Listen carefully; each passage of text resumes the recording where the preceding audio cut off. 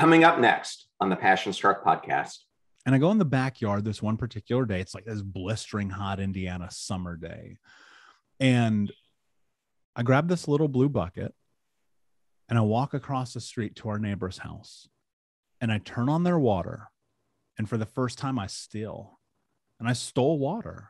I was like, what else am I going to do?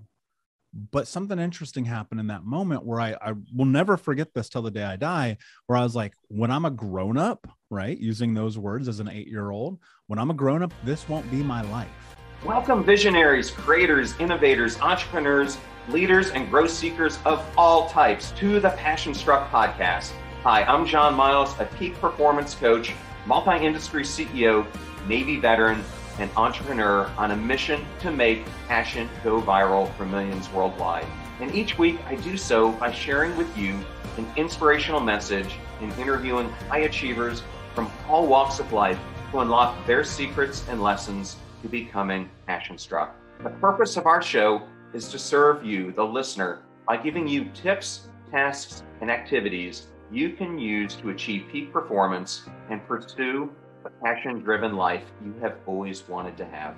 Now, let's become passion struck. Hello, everyone, and welcome back to episode 111 of the Passion Struck podcast. And thank you to each and every one of you who comes back weekly to listen and learn to live better, be better, and impact the world. And if you're new to the show or you would like to introduce it to a friend or family member, we now have episode starter packs on our website and Spotify. These are collections of your favorite episodes, which we organize by topic, and they give you a great introduction to everything that we do here on the show. Just go to passionstruck.com/starter packs to get started. And if you haven't had a chance to check out our YouTube channel at John R. Miles, I would highly encourage you to do it. We have over 235 different videos ranging from long form interviews like ours today to short 2 to 4 minute mindset moments, which give you a short dose of inspiration. Please check it out and subscribe. Today's guest is Michael Anthony, and Michael is the author of the best-selling book, Think Unbroken, and is a coach, mentor, and educator for adult survivors of child abuse. Michael spends his time helping other survivors get out of the vortex to become the hero of their own story and take their lives back. Michael hosts the Think Unbroken podcast, which I was on recently, teaches at the Think Unbroken Academy, and is on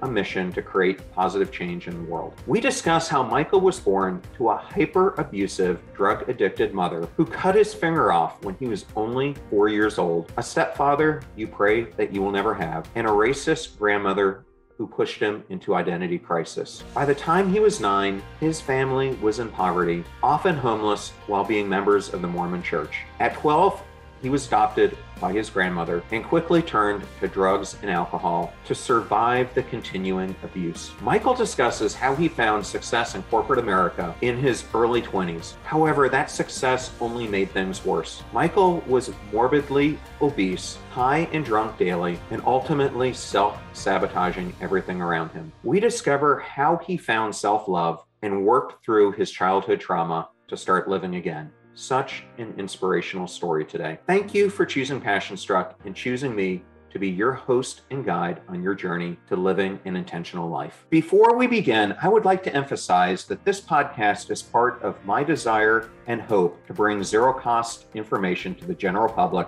regarding how to unlock an intentional life. In keeping with that theme, I would like to thank the sponsors of today's episode. Our next partner, Coda, has a product I use every day with my dispersed teams. It takes a lot to run a media company and top podcast. It's great that I'm able to work from anywhere, but you know what's not great? Having teams spread across the world who I need to keep constantly on the same page. That is why I am a huge fan of Coda. If your work is like mine and it's spread out across documents, spreadsheets, and workflows, you absolutely need Coda. It helps how I am able to view information and make changes just once, which cascade to all the different locations I need them to go. With Coda, you can solve for just about anything. And right now, you can get started with having your team all working together on the same page for free. Head over to coda.io/passionstruck. That's coda.io/passionstruck PassionStruck to get started for free. Coda.io/PassionStruck. This podcast is brought to you by Podbean. Podbean is the easiest way for you to create your own podcast. We use Podbean to host the PassionStruck podcast. Download the free Podbean podcast app to start, record, and publish your very own podcast in minutes. Podbean provides everything that you need to run your podcast,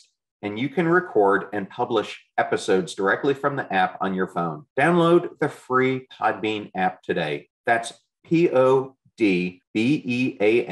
Head over to Podbean at www.podbean.com and use the code podcast21 for your first 30 days of podcasting for free. Check it out. Today's podcast is also brought to you by Surfshark. And as a former Chief Information Security Officer, I can tell you that the internet is getting more dangerous by the moment. Hackers have more ways to follow you, and trackers are looking at every step that you make. Luckily, there's a solution. You can get a VPN. It will hide your real location, making you much more difficult to identify and target. But privacy and security are not the only things that Surfshark has to offer. When you use a VPN, you can change your virtual location and forget about restrictions and censorship. Can't find what you want to watch on Netflix, Hulu, or Disney Plus, or other streaming platforms? Unlock new libraries with a VPN. You can try out Surfshark completely risk-free because they have a 30-day money-back guarantee. Get Surfshark VPN at surfshark.deals/PassionStruck. Use the promo code PassionStruck for 83% off and 3 extra months for free. That's surfshark.deals/PassionStruck and use the code PassionStruck. Thank you so much for listening and supporting our show. All those codes and URLs can be difficult to remember, so we put them in a single place at passionstruck.com/deals. Please consider supporting those who support this podcast and make it free for our listeners. Now, back to PassionStruck.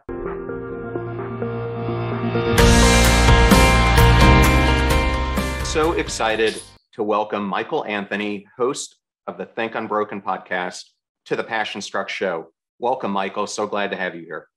John, it is my pleasure, my friend. Thank you so much for having me today.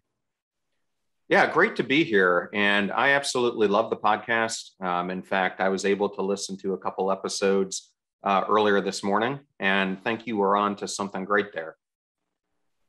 I appreciate that. I think that, well, here's the thing. You know, my background is in marketing and advertising for the vast majority of my adult life. And the thing that I understand about human attention and behavior is like, we go to what's trending. And to me, I've always felt like I'm an auditory learner.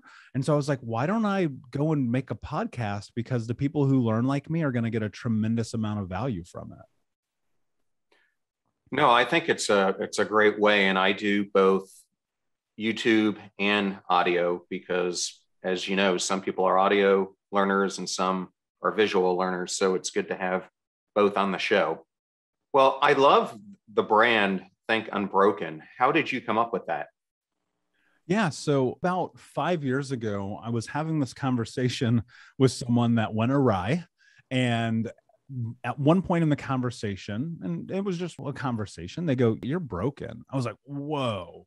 Really? You just told me that? Like, I've heard this so many times in my life. When I was a little kid, when I was homeless, when I was 12 and 15 getting expelled from school, when I was 20 in corporate America, I was like, all right, fine, if that's what you believe. And so I'm like laying in bed that night. It's like 3 o'clock in the morning. I'm upset, obviously, can't think, can't sleep.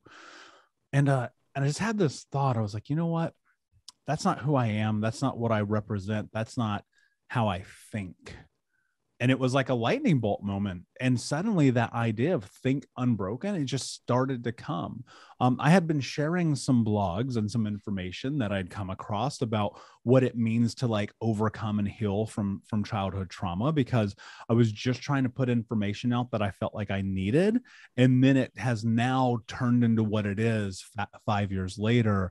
And so it's, it's kind of funny in a way, because that person who I'm no longer in contact with became this really like phenomenal catalyst for a name and a title of a company that now impacts hundreds of thousands of people around the world every single year. So without that conversation, like, I don't know, it might be called Michael's company for all I know.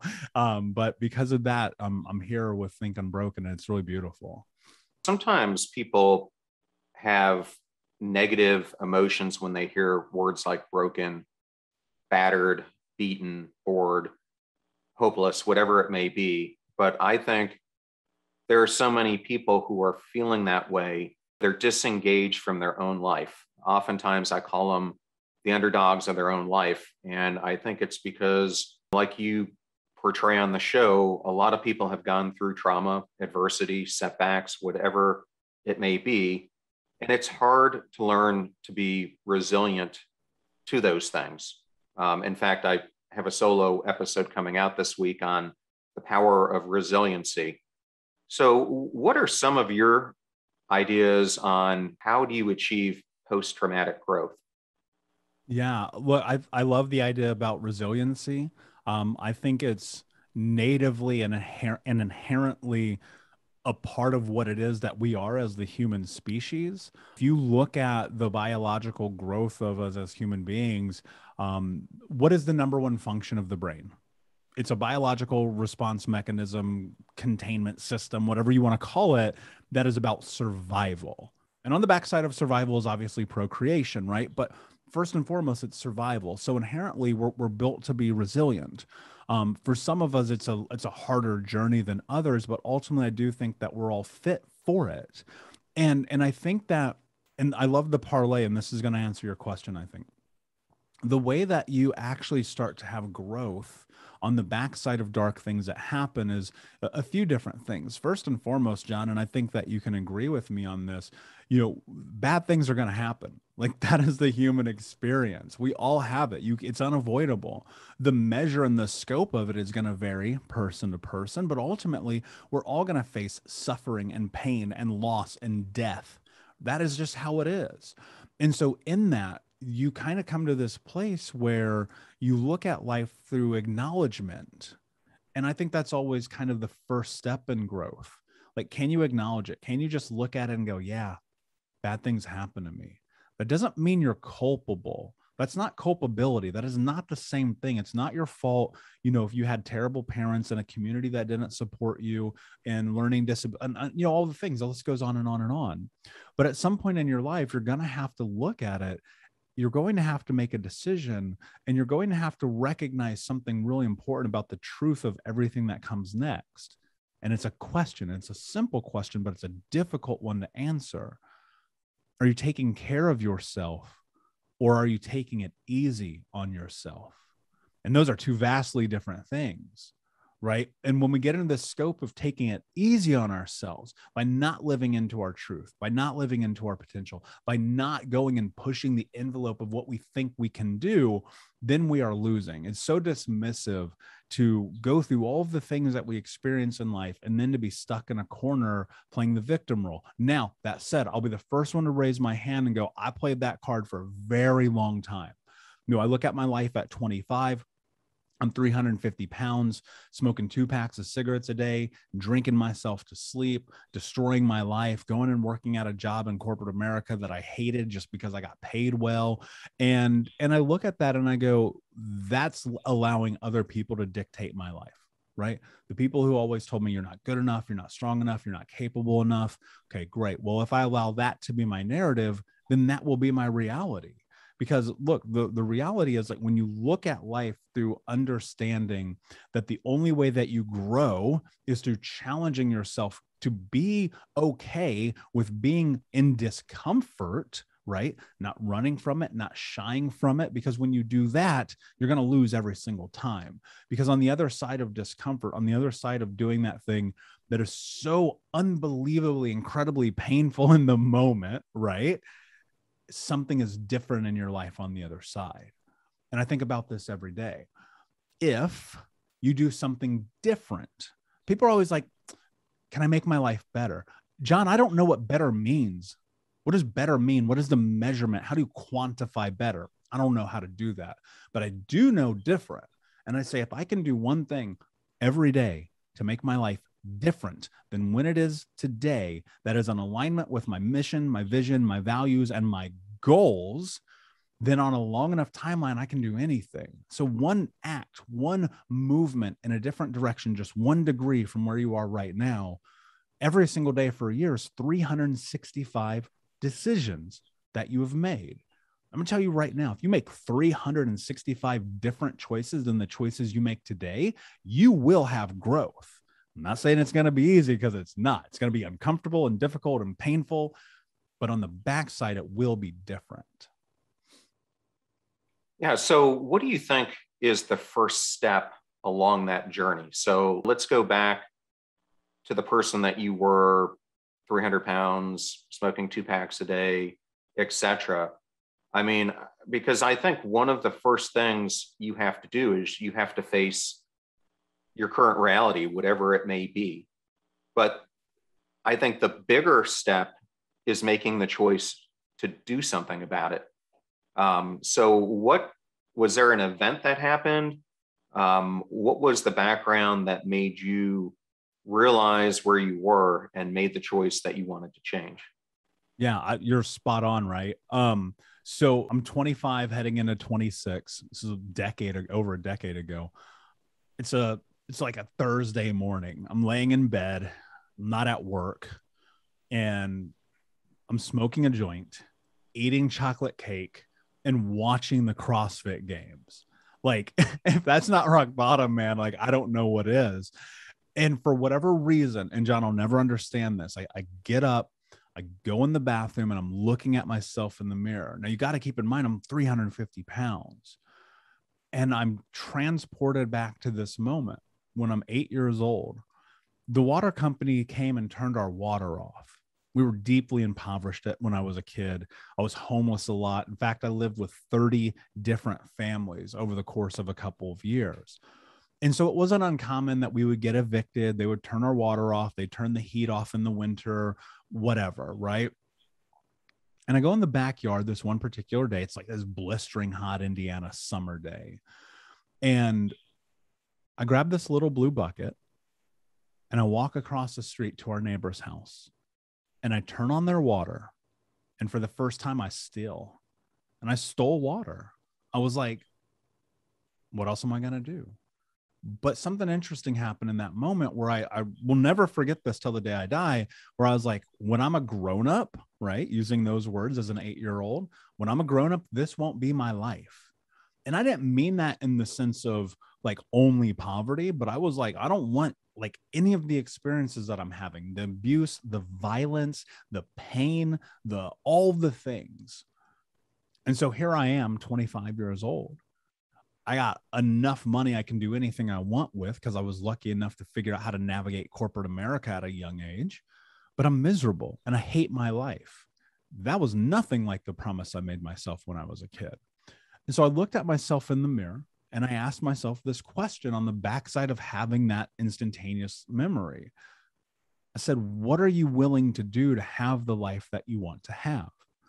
And the words, no excuses, just results, like started reverberating through my body. And what that meant in that moment became the catalyst for exactly what you just asked me. It meant that I had to stop negotiating with myself. It meant that I had to stop letting myself down. It meant that I had to stop letting other people dictate my future. Because that's the thing, man. Like, that's what people miss out on in this journey, is that we are in this position where the choices and the decisions that we make are what shape everything that's next. And so often we're letting ourselves off the hook for our future. And that's what I was doing. Sure, I had money, but that didn't solve any of my problems. I hadn't done any of the work. I hadn't gone to therapy. I hadn't gotten serious about personal development or coaching. And I hadn't done any of the things that I said I was going to do. John, dude, I used to, all right, context. So I'd get off work and I would go to the gym every single day. And outside of the gym was a McDonald's, appropriate placed, of course, and a bar. And I would sit in the parking lot with a packed gym bag next to me. And I'd smoke a cigarette. And then I'd go inside McDonald's And then I would go to that bar, and then I would walk back to my car and I'd say, tomorrow I'll go to the gym. And I did that for years. It takes as much effort to destroy your life as it does to build your life. And for years, I was destroying my life because I was negotiating with myself. Tomorrow, next day, eventually. And then I understood something really beautiful, not only in that moment of no longer negotiating with myself, but of what would come in the near future. And I changed my relationship with death, because here's the reality. And I think that you may appreciate this. We don't know when we're going to die. It's not promised that you get tomorrow. And if you act in accordance with that, your life will change at a vastly different clip than at which it is in this moment, because you will act differently. You will move differently. You will stop negotiating with yourself. And that's step one. You need to ask yourself this question: what are you willing to do to have the life that you want to have? Yeah, and that's such a difficult question, I think, especially today for people to face, because it seems like, and I talk about it a lot on the show, we're so caught up with what appears urgent that we don't focus on what's important, including things that matter: our physical health, our mental health, our spiritual health, our relationship health, and they're all intertwined. So at that point that you're making that decision, one of the questions that I always hate when people ask it is what do you do? Because it's really a question about your self-identity. And I think for years, I know my career defined my self-identity, but at that point in time, if someone would have asked you that question, what would you have told them? I don't know.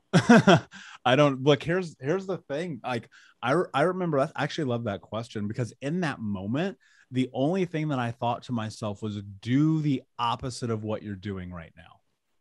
That's the only thing I thought. Do the opposite, because if I had no exposure to anything other than chaos and pain. So I didn't know that there's a side of life that can have joy and hope and compassion and empathy. And so I was like, what if I like just dabbled in that, right? What if I just like touched my toe to that water? What could happen?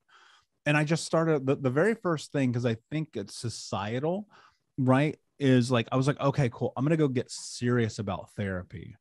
Because here's what's interesting. I'd been going to therapy for since I was 7 years old, because of the stuff that I went through, because of the pain, because of the abuse, dealing with the alcoholic and drug addict mother, being homeless, dealing with a hyper-abusive stepfather, all of those things.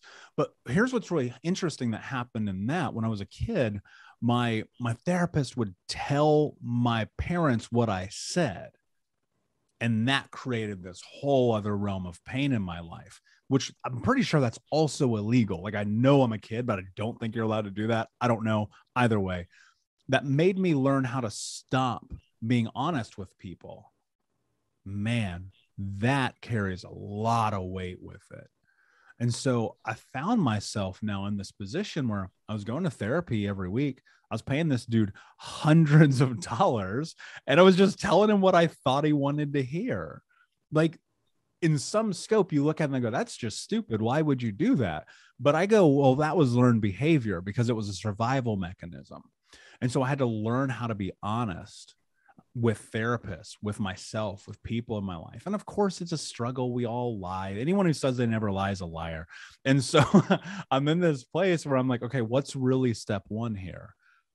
Go find a therapist who can actually help be a sounding board for me to navigate not ever talking about anything. Because I was so a part of that man up culture.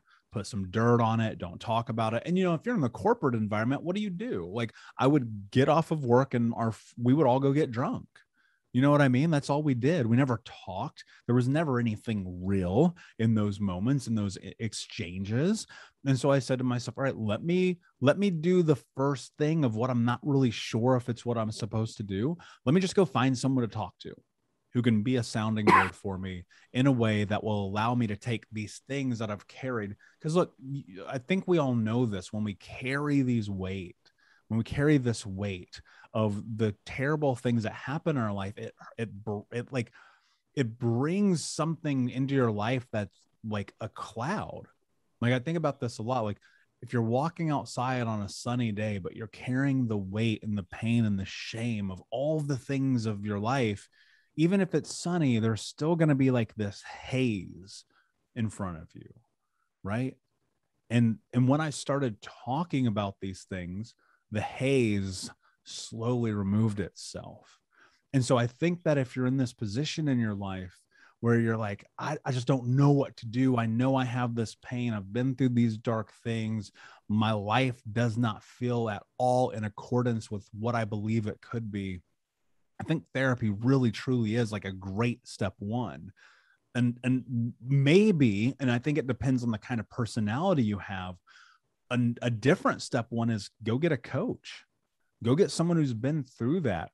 Go read a book. Listen to a like, there's so much access to information right now, but you got to be willing to accept that you're going to have difficult conversations.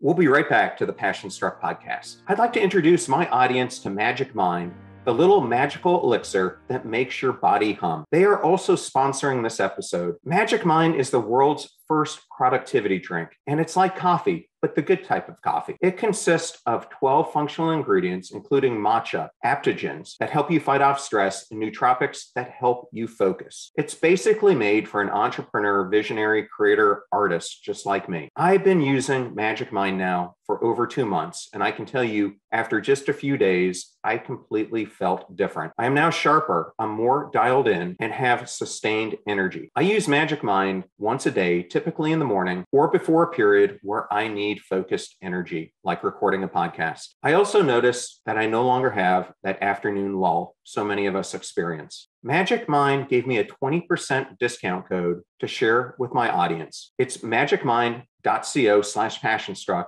and use the code passionstruck at checkout. Don't forget to go to magicmind.co/passionstruck and use the code passionstruck at checkout. I would also like to thank Coinbase for sponsoring today's episode. Cryptocurrency may feel like a secret or exclusive club, but Coinbase believes that everyone, everywhere, should be able to get into the door. Whether you are just starting or have been doing this for years, Coinbase can help you get started and are such an easy platform to buy, sell, or spend cryptocurrency. Millions of people in over 100 countries trust Coinbase for their digital assets. For a limited time, new users can get $10 in free Bitcoin when you sign up today at coinbase.com/passionstruck. Sign up for coinbase.com/passionstruck for $10 in free Bitcoin. This offer is for a limited time only, so be sure to sign up today. That's coinbase.com/passionstruck. And I know all those codes and URLs can be difficult to remember, so we put them in one place at passionstruck.com/deals. Please consider supporting those who support this show and make our content free for everyone. Now, back to Passion Struck. For years, I went through a lot of talk therapy, I would call it. And I have to tell you, I didn't get a lot in return because I thought it was always a person on the other end kind of regurgitating what you were saying to them and kind of repeating it back to you. And it wasn't until I met this what started out as a counseling relationship, a guy named Jay Gaines, who ended up turning into an accountability partner, so to speak, because he was the first person I had gone to that really started challenging me to not be soft on myself. Meaning you get into these conversations and it's so easy to take the simple road or to say what you think the counselor wants to hear instead of really being completely vulnerable with your emotions. And I remember at that point I was facing a lot of self-doubt. Is that thing that you're so fearful of? There's no such thing as a saber-toothed tiger, just as what you might be fearful of, you might fail, but what's the worst thing that's going to happen? You learn from it. And I think that's a lot what post-traumatic growth is all about, is learning from these moments of adversity that we face and learning from them, and then taking the micro steps from that point to better ourselves. And then I went into more of cognitive behavioral therapy, which I'm not sure you've been part of that as well. But I thought that was a really good building point on top of the accountability counseling that I was getting, because it started to really get me, especially when I went through cognitive processing therapy and then prolonged exposure therapy, it really got me into thinking about these stuck points, because the stuck points that happen to you as a result of trauma are the same basic concept that the stuck points have regardless of any adversity you face. Whenever any of those things hit you, it causes you to have an emotion one way or another that impacts your self-belief. And I guess where I'm going with this is, you talked about making the first steps, about seeing a mentor, seeing a counselor, but what was one of the first things that you did inwardly that got you to start focusing on your own self-doubt, self-confidence, limiting beliefs, etc.? Yeah. Well, and I think that's awesome that you took those steps, John, because, if you don't, who will? You know what I mean? And so that's really beautiful that you were doing that for yourself. The pen is mightier than the sword is an analogy we always hear, but there's so much truth in it. Without question, like literally like 100%, no questions asked. The one thing that I know has brought more power to my life than anything is journaling, is sitting down with a pen and a piece of paper and just getting all the stuff in my head out and putting it somewhere where I can just in the moment write it out, look at it and go, I don't have to carry that with me right now. And that was transformative, because also in there became this really interesting sense of honesty with myself, because I learned how to tell myself the truth. I'd been lying to myself for a very long time. And I think it's easy to do that. I think we all do that natively, right? I was convincing myself that maybe things weren't as bad as they were, convincing myself that things were better than they were, convincing myself that I was okay with being overweight and smoking 2 packs a day. And I liked to get high, right? Like I was convincing myself these things. And then I started really like looking at my inadequacies from this unbiased perspective, in which I was just writing the truth, telling myself the truth about myself. And that, first off, is incredibly uncomfortable, especially if you've never done it before. And in that discomfort, right, like we talked about a moment ago, I started to see growth happen. I started to see a shift happen in my life, because the more honest I got with myself in those journals, and I had multiple. I had one for certain things in my life. I had one that was only for anger at one period. And it was a red journal. I'm just like, whenever I'm pissed off, I'm going to go write in this journal. And that was so practical too. I think people really miss out on the practicality of writing. You go look at research and they say people who write down their goals are over 50% more likely to achieve them than people who don't. That's a big number. And like the studies are always subjective. I've seen studies that say 200%. I don't know, but it's better than nothing. Right. And so I was just like, let me sit down, let me write down these things. Let me figure out who I am, put it on paper. And it's one of the first things I teach my clients when I coach them. I say, you're going to have to get real comfortable writing, because it's going to be uncomfortable. I had this guest on the podcast a while back, and he calls himself the bucket list guy. Not sure if you've ever heard of him. His name's Trav Bell, but we had this interesting discussion because he's become an expert in the whole concept of the bucket list. But when he has done research on it, he finds that regardless of what crowd he gets in front of, if he asks them, how many of you have a bucket list? And they all raise their hand and say, yeah, I have a bucket list. He goes, no, like really, how many of you have come up with a bucket list? It's probably 20%. He then goes, okay, so how many of you have actually written down that bucket list? And then it becomes about 5%. And I think the same thing goes with the personal contracts that we make with ourselves about what we want our lives to be. So I know a lot of people talk about journaling. It's on a ton of different podcasts and other self-help advice things you get. But I remember when I was starting to journal, it was very difficult because I was like, what do you journal about? And I remember the first time I sat there a couple minutes, maybe jotted down one line. But I think what people need to understand is that could be the starting point. Any habit you get into starts with micro steps. But if a listener out there wanted some advice, what are some of the questions? Because I think questions are the way that I've learned how to journal. What are some of the questions you would recommend that they ask themselves? Yeah. That's like, no one's ever asked me that. So it's going to be really interesting. I would start with this question first and foremost. Who do I want to be today? Like, who do I want to be today? Like, you have to define yourself. When I wrote my book, one of the things I wrote about was this idea of creating yourself. John, the Michael in front of you, not to be crass using myself in the third person, but to paint a picture here, is a realization of the caricature of the idea of the person I thought I could be. When I started getting deep into this, I just started writing down, like, who do I want to be? And mapping that out. Oh, I want to be an author. I want to be a speaker. I want to empower people. I want to travel the world. I want to be in healthy relationships. I want to run multiple businesses. I want all of these things. I just started painting, like, who do I want to be? Define yourself. Create yourself. Be honest in that.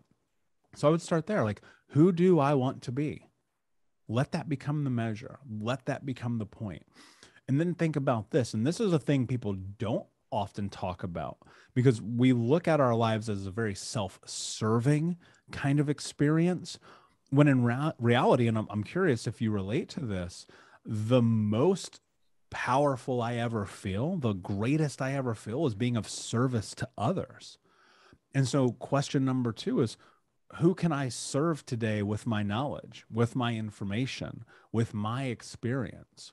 That's the only reason I do podcasts, John. How can I serve other people through my experience? Right. And when you start to remove yourself, because we're very selfish as human beings, when you start to remove yourself from this idea of me first, me first, me first, even when you are at your darkest, even when you're at your lowest, and you go and serve other people, it will benefit you. Why? Because you're out of your own way for a moment. And maybe let's do a third one. Choose this on the spot. Ask yourself, am I living within my values today? And if you don't have values, which I would argue, kind of like this 5% with the bucket list, I would say less than 5% of people I speak to, that I coach, that come into my programs at the beginning, most people in general in the world, don't have values. And that old adage goes, if you stand for nothing, you'll fall for anything. And I'll never forget, I was listening to this podcast. Podcasts weren't even really a thing yet. This is about 9 years ago. I don't remember who said it, so I apologize. I hope I'll remember one day, but I don't. And they were like, you have to have values in your life, because if you don't have values, then you're not going to be able to accomplish anything.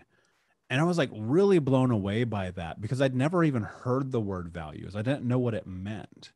And I thought values meant money, right? Because that's the only thing I ever moved towards when I was younger. I said, let me go get money. And so ask yourself this question: am I living in my values? If the answer is yes, great. If the answer is no, because you don't have values, start thinking about that.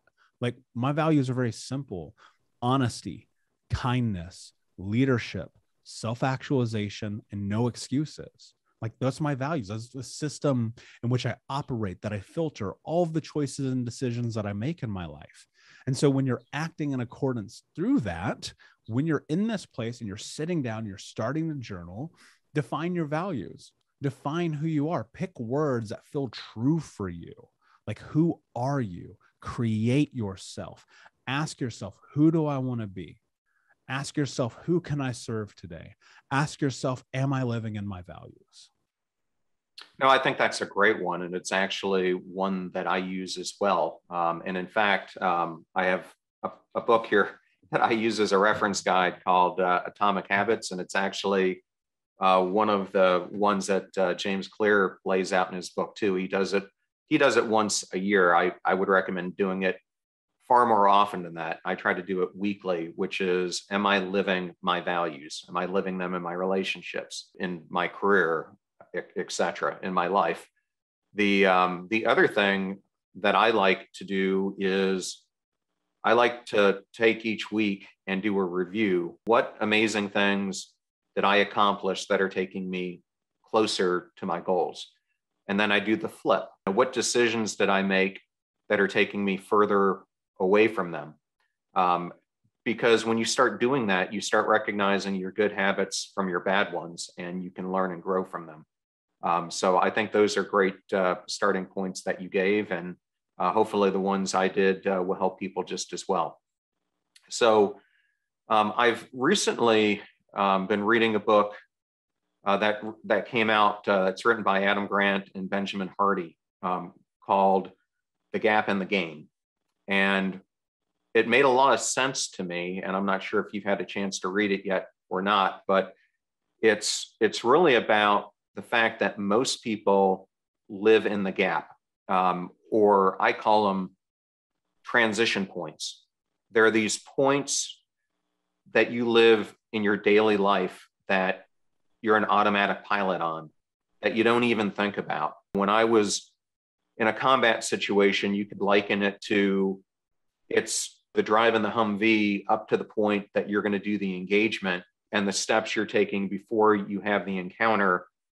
And I think it's in this gap or these transition points in life that make or break us. And it's during those moments that the gains in life happen. Why do you think so many people get stuck in the transition or the gap instead of make progress on their gain? Yeah. John, I'm sitting here. If you're listening, I'm just shaking my head because I agree 100%. Think about this. You had mission objectives. You knew where you were going. You had something in place that was a marker, that was a North Star, that was we have to do this. It comes from command. We got to go down the line. We have to make sure that we're geared up, got the right boots, got the right equipment, are we on a night mission? Are we on a day mission? Like, are all the things in place to go towards that thing that we need to accomplish because it is an objective? I think people get lost in the transition because they have no objective. They have nothing that they're moving towards. They don't have a North Star. They don't have a game plan. They don't have a roadmap. Think about this, John. If I said, drive from New York City to San Francisco, just hop in your car and go there, but you get no street signs, no roadmap, no GPS, and no compass, do you think you would make it? Absolutely not. No. There's no way. And so how do you go through life expecting to be successful with no markers or roadmap in front of you between the transitions that you take as you're on this journey? You can't. You must have goals. You must. Why? Because at least you have a marker. And look, your goals will change. They should change, in fact. I think if you're trying to still reach the same goals, depending on what they are, it's contextual. You know, at some point you're going to have to evaluate, like, is this really something I want? Do I really want to move towards this thing? And I think also sometimes you can make goals that are so big.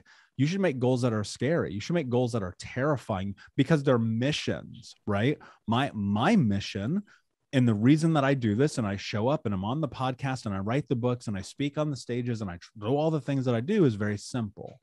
My mission is to end generational trauma in my lifetime. That's my mission.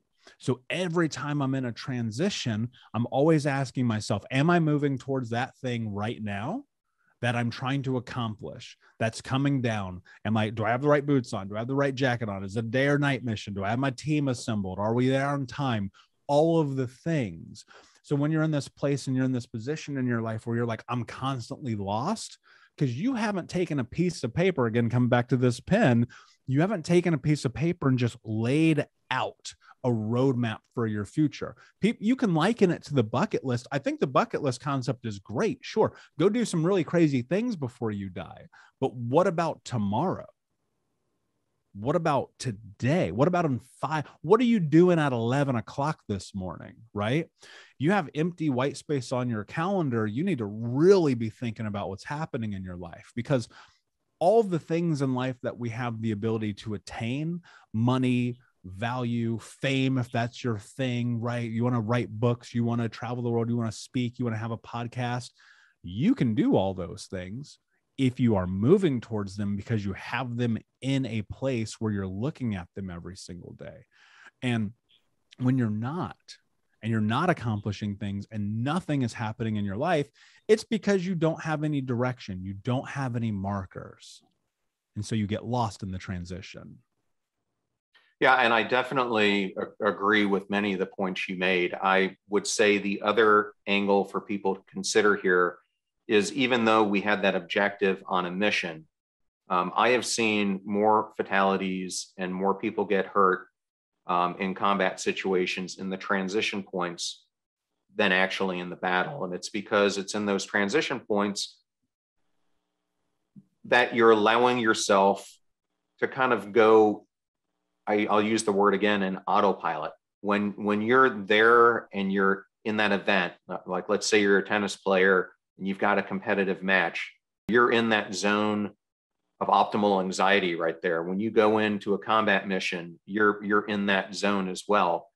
But it's easy to fall out of that zone. And I think that's what happens to a lot of people, is how do you continue to push yourself so that you're in an almost constant stage of being in the zone of optimal anxiety? Because what that really means is you're being present in each and every moment, instead of being subconscious in the way most people today, I think, are living their life. They do it in an unconscious manner instead of consciously being present with each step that they're making. So I think both bits of guidance are really good ones. So I did want to ask, since you're big on core values, is there a motto that you have that is kind of one above every other that you use to help foster your day?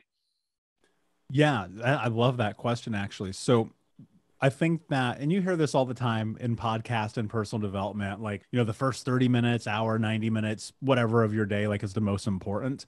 I would actually argue that the first thing you say to yourself is the most important. Every day, John, every day. I don't care where I am in the world. I don't care if it's Sunday. I don't care what I'm doing. The very, very first thing that I do when I put my feet on the ground and I roll out of that bed is I say to myself, I am in control of my life. That's everything. That's everything to me. Because when you do that, when you acknowledge and you take control over your life, when I take control over my life, I run out of excuses, because the choices I make are either going to change my life in the way that I want or in the way that I don't want. All the decisions that we have a ramification, whether positive or negative.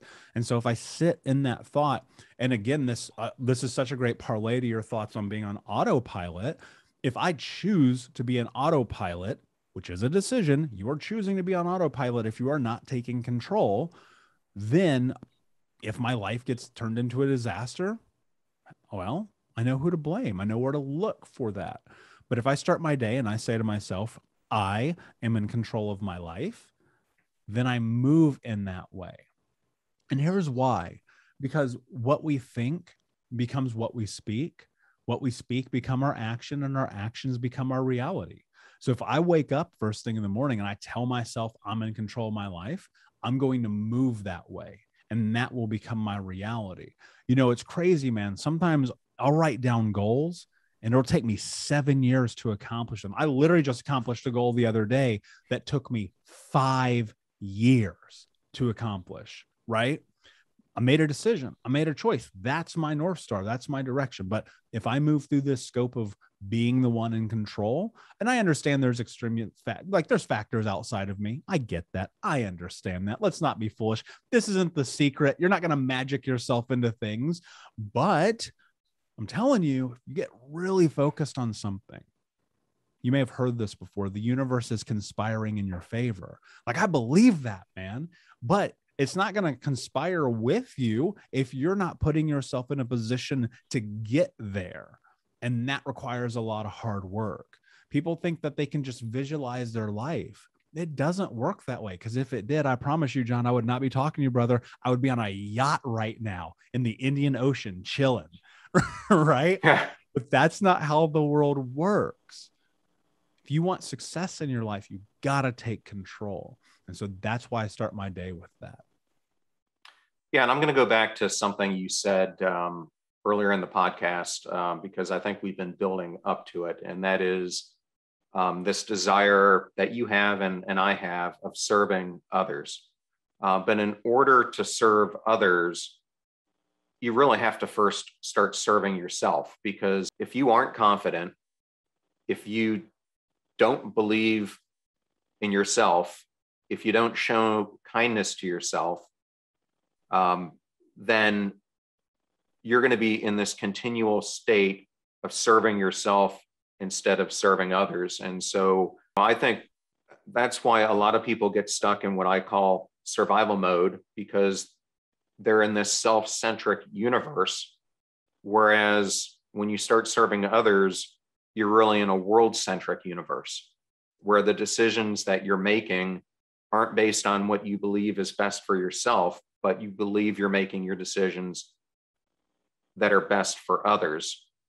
And I think so many people struggle to understand how to get from point A to point B. And I think you just laid out a lot of that in what you just said about you've got to make that choice every day, whether that's using the Louise Hayes, put a mirror in front of yourself and tell yourself that you're great, whether you do what you do when you wake up, whether you do what I do, which is at the beginning of each day and at the end of each night, I high five myself and tell myself affirmations about self-belief. I think it all starts by taking those micro steps along the journey and being consistent with their practice so that you start accepting yourself regardless of your past, because your past is just that. There's your past self, present self, and future self.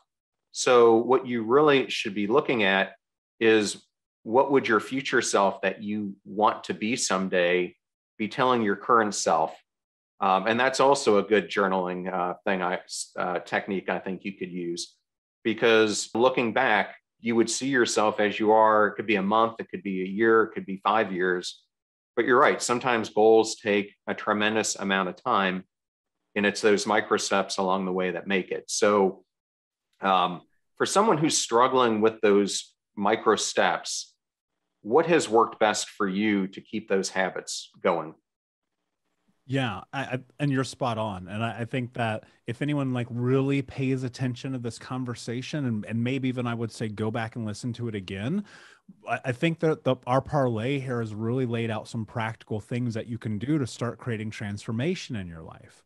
Like when you acknowledge that and you really take this, because I think one of the worst things people do, and this is going to answer your question, one of the worst things people do is they consume. We consume so much information, but we don't do anything about it. If you want to get to this place where you're starting to create that change, you need momentum. Momentum only comes through being habitual. And what do you want to do to create habits? You just do them every day.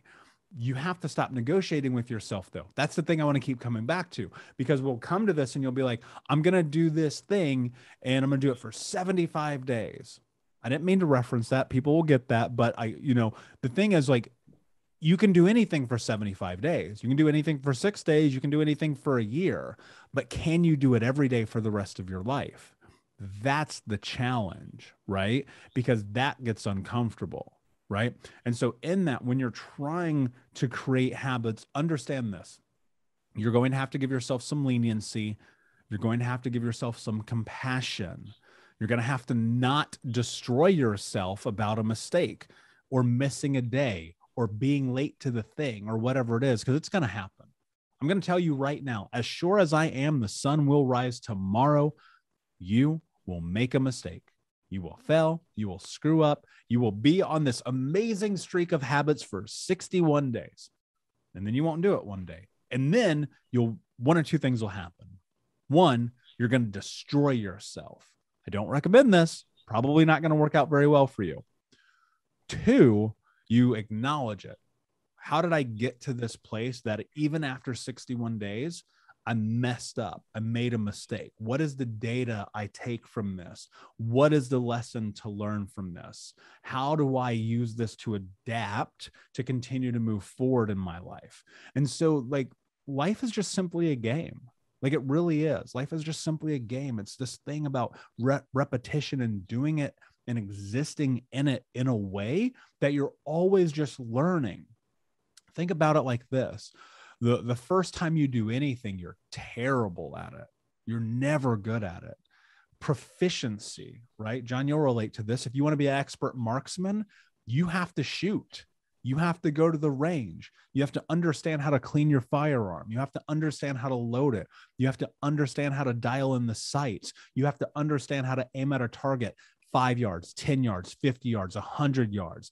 And you have to do that again and again and again and again. And on a long enough timeline, you will have proficiency in it. But between the moment of doing it the first time and getting to the place of proficiency, you're going to fail a lot more than you're going to succeed. And so take that as data, extrapolate what you can from that in a way that you leverage it to learn, and then continue to keep going. The only way you lose is you stop. Okay, I think that's great. And Michael, if a person wanted to get in touch with you, what are some ways that they can do that? Yeah, absolutely. I'm everywhere on social media at Michael Unbroken. That's Michael Unbroken on all the channels.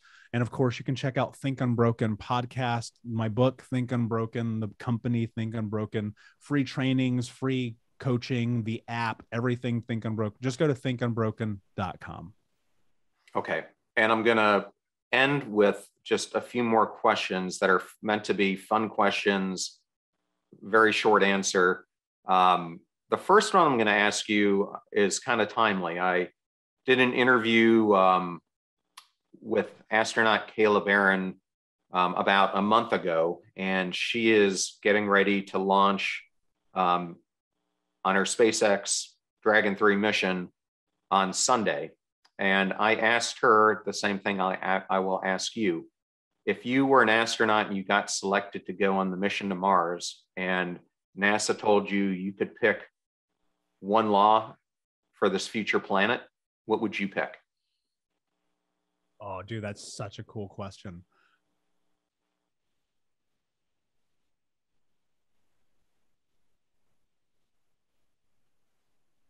The law that I would pick, if I only had to choose one for this new planet, is for you to be kind to yourself at all times. Okay, great. What are 5 things that you couldn't live without?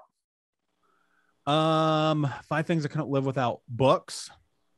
That's actually number one. That's literally the first thing that come to mind.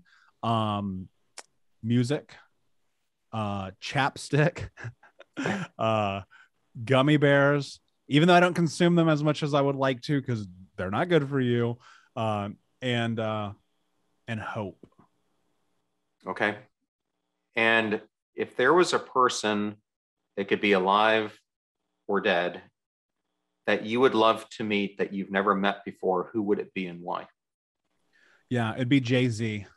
No questions asked, because I look at this guy who has risen from nothingness to creating a massive impact in the world. And I'll tell you this, without Jay-Z's music when I was a kid, I don't think I'd be here right now.